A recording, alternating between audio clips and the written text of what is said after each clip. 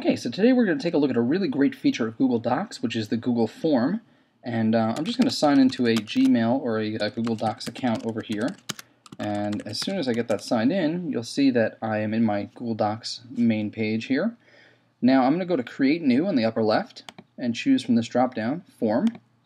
And the Google Form, it's very simple to work with, but it really has a lot of purpose. For instance, students could poll other students or create research documents from this form. It gives you a very easily broken down survey at the end. Teachers can poll other teachers or their students, use it as an informal assessment tool, or all sorts of other ways to do it. And I've worked with a couple of administrators actually that have used it to poll their staff for their training needs for conference days and other particulars. So it's a very, very easy way to get a lot of people to take a survey, and it's fairly simple and it's free. So all good things in there. Let's start off over here where it says Untitled Form. We're going to make that our title. So I'm going to say Staff Survey. And over here it asks for, you can include descriptive text. So I'm going to say, please answer all questions below to help ascertain your training needs. Okay.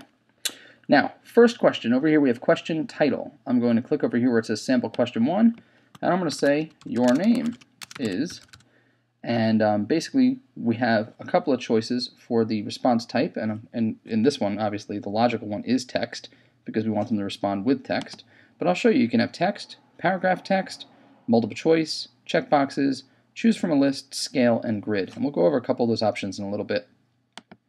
This is just showing you what their answer is going to look like. We're going to make this a required question, which you don't have to do, but of course if you want to know who's saying it, we do. And I'm going to go to Done. As soon as I've done that, you see this is exactly what's going to be shown to the person that's going to answer. So it's basically building it as we go. This question over here, you'll see when I bring my pointer over it, I have a yellow bar that lights up, and I get some options in the upper right. They are as follows. Edit, which is the pencil.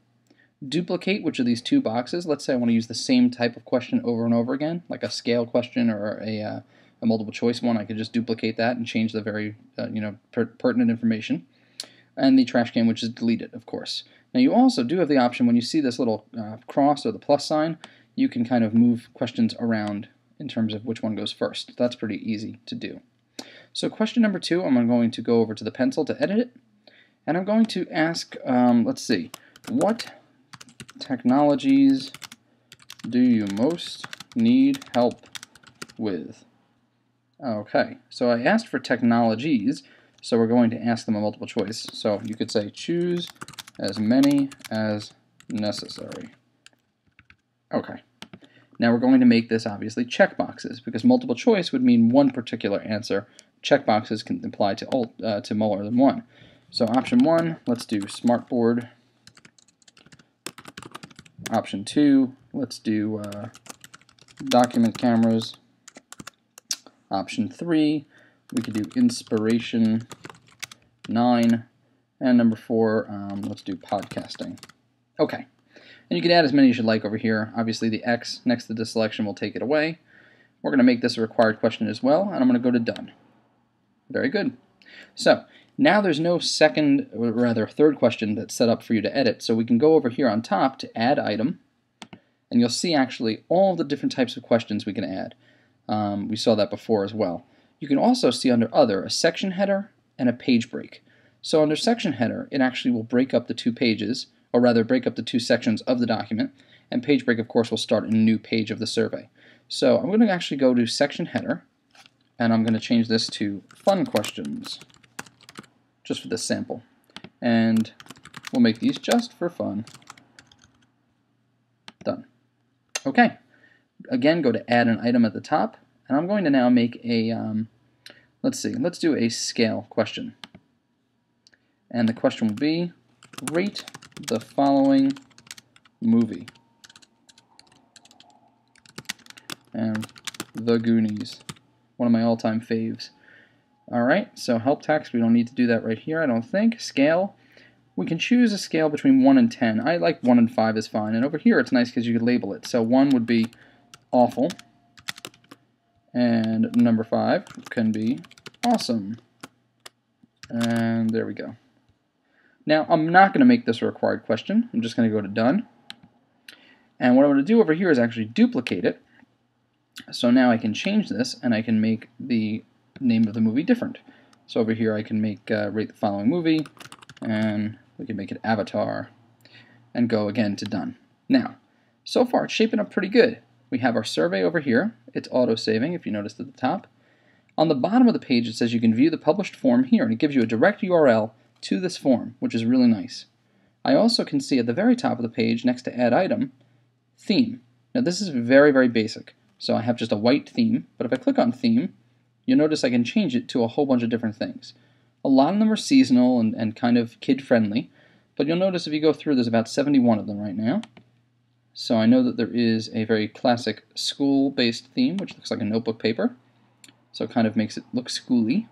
And I think that looks nice. So I'm going to go to Apply up on top. There you go. Now you're not going to see it right now, but you do notice that it has selected your theme as notebook paper. Alright, so let's see the rest of the options. Over here, next to the theme, we have email this form. Now that's an important option to know. Once you email it, you can actually send it out from another email. So basically you're forwarding it. A lot of people don't like to use their Gmail or Google Docs account to send out things, especially in school, because perhaps they don't want them having their Google account, which is usually a personal account. If you email it to your school account, you can then forward it from your school account because, again, it gives a URL. Or in fact, if you click on Email this form, you'll notice over here you could include the form in the email. So it's actually dynamic HTML. When they take the survey, they could do it right in the email. They don't even have to go to an extra website. It's really, really easy. I'm going to go to Cancel right now. Over here, next to that, you see See Responses. The really cool thing about See Responses is you can see a summary of them or a spreadsheet. We'll take a look at that in a second. And under More Actions, you can see Embed and Edit Confirmation. Embed is amazing because, of course, if you have a classroom website or a blog or your school site, you can put the survey right onto the main page or on your page wherever you'd like. So I'm going to fill out the survey once or twice, do a little test, and then we'll come back and take a look at what it looks like when you see the responses. Okay, so on another account, I actually filled out a couple of sample responses. So let's go over here now to See Responses. I'm going to go to Summary. And you'll see that I have 3 responses, and it breaks it down very, very visually and very easily for you. We have Joe Smith, Jane Smith, and Jason Smith. And we have a vote for Smartboard. 3 people said they needed Smartboard, 2 needed dock cameras, and 2 needed podcasting. And it shows you percentages, as well as the breakdown over here as a bar graph. Down over here, it shows you the fun questions as well. Percentages and bar graphs as well. Very, very easy. Number of daily responses, so it shows you percentage-wise, or rather number-wise, how many people answered on what day. It's important to keep track, I guess, if you have a staff survey that you send out, you ask them to send a response within a certain amount of time, you can kind of track that as well. So I'm going to go to See Complete Responses, and over here, it brings me to my document of the staff survey. So I click on that, and this is a really cool way to look at it. It shows you who did it, what the timestamp was, and exactly what they clicked on, and the rating that they gave. So this is a real powerful tool. This gives you a complete breakdown here. Now this, of course, is where they got, or rather this, spreadsheet is where they took the visual responses from with the bar graphs, but you could, of course, create them in here as well.